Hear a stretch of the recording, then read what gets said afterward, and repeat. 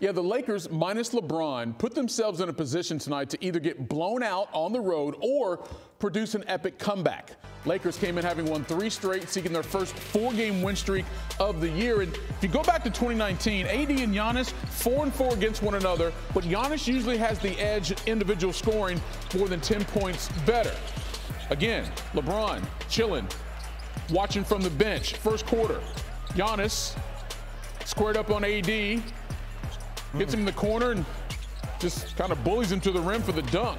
And then right before the end of the first quarter, AD, little payback. Oh, payback. Lakers trailed by 16, though, after that first quarter. Second quarter, more Giannis. AD's checking him again, leaves him. Giannis, easy 2. First half double-double. Third time this season Giannis has done that. The Bucks were up 58-42 at the break. We jump to the fourth quarter. Under 3 to play. Lakers down 8. They were down 19 at one point in this quarter. AD knocks down to 3. It's a 5-point game. Then Austin Reeves. LA's within 2. After some free throws, it's tied 1-1. 18 seconds ago, D'Angelo Russell drives, blocked. Ball initially ruled off of Malik Beasley, but after it's reviewed, it was determined that Russell touched it, so the Bucks get it back. 2.6 to go. Chris Middleton looks for Giannis, but AD is there. Lakers able to call a timeout with 0.8 to go. I mean, that's a pretty decent look on the side out, but maybe a little pressure from AD caused the bad connection.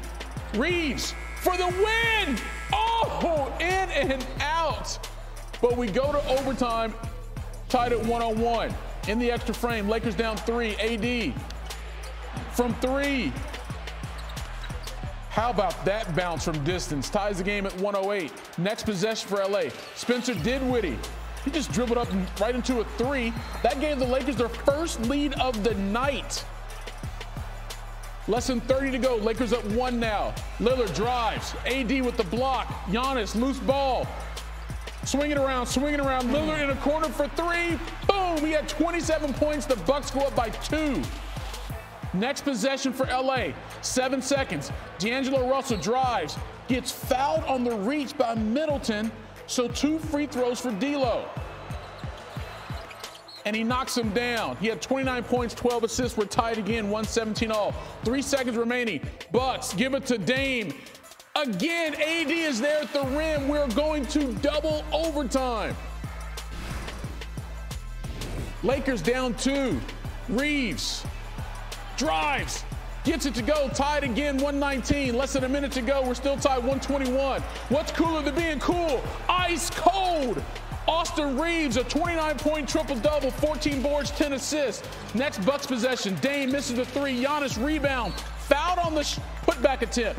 His 21st rebound. He's sitting on 29 points. He missed the first free throw. He misses the second free throw. Reeves tracks down the rebound. And one of the best comebacks we've seen this year, the Lakers win it on the road, 128-124. AD went for 34 and 23. Darvin Ham. Definitely top 5 of the season, might be top 3.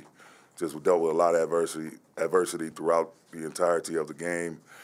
Was able to pull ourselves together, stay focused, never gave up, and have a next play mentality, for 48 minutes or however long it takes.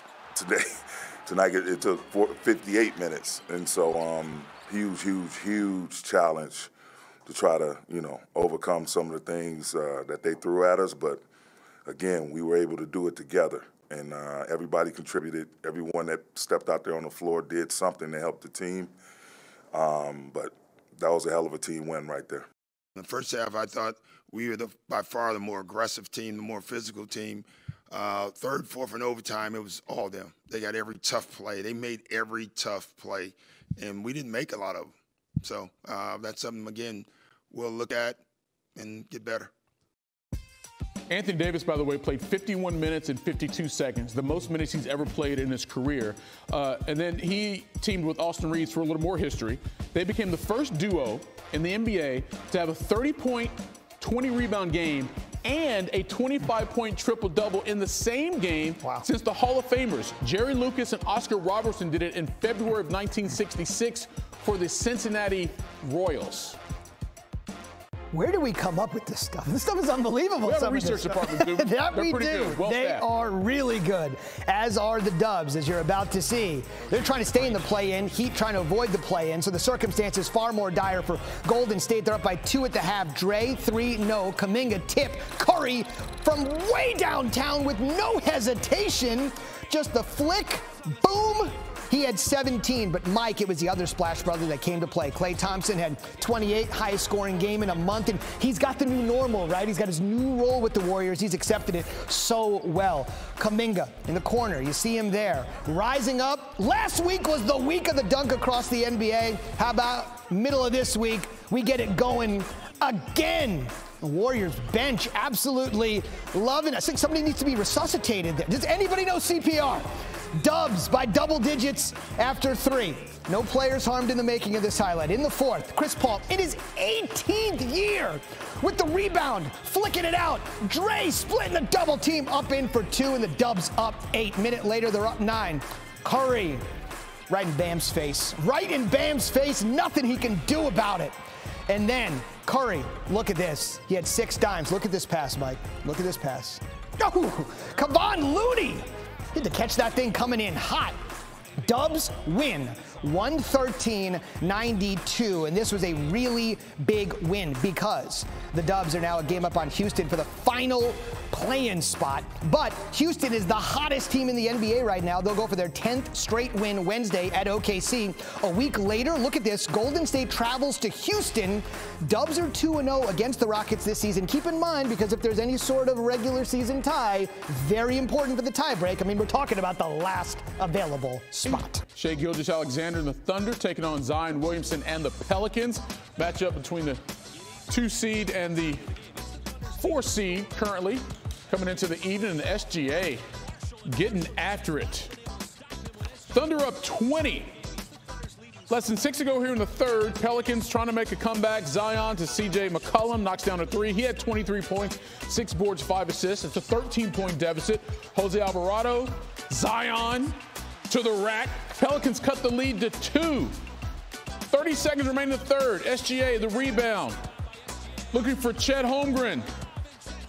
So after all that, the Thunder still took a 6-point lead into the 4th. We're less than 8 to go. Pelicans are down 2. Zion in transition, always a scary thing, gets that one to go. He had 29 points, 10 assists, 5 boards. We're tied at 99. Herb Jones, Trey Murphy the 3rd. Speaking of 3, that's what he made. Pelicans lead it by 3. Less than 2 to go. SGA takes care of that deficit real quick. Ties it at 112. Very next possession for OKC. Lou Dort to Josh Giddey. Back to Dort. Thunder back up. 30 seconds remaining. 3-point game. Jalen Williams got 2 defenders between him and the basket. He didn't care. He had 26 and 5. SGA had 24, 8 and 5. And the Thunder get the win at home, 119-112. And that was big for a couple reasons, because now OKC just a half game behind the Nuggets for the top seed in the West. And here's something to remember. The Thunder own the head-to-head tiebreaker over Denver this season. As for the Pelicans, now they're a half game behind the Clippers for the 4th seed. And that's important because those top 4 seeds get home court advantage in the 1st round. Wanna try to boast at what I look like. Think I'm going harder where I pull up all brains. Jimmy with the heat, I'm on fire. It's 88 over here,